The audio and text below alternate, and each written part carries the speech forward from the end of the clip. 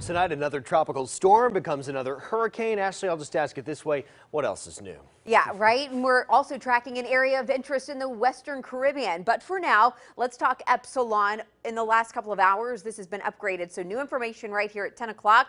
Category 1 storm likely to remain a Cat 1 storm as it travels to the north over the next 24 hours and then veers back out to the east and out to sea. No impact to the lower 48. We can see that right now. Tropical storm force winds, they're reaching almost 300 miles outside. Beautiful sunshine in Anniston today. Look at that sunset. We're in for some more warm air this week. Details ahead in your Storm Team 7-day forecast.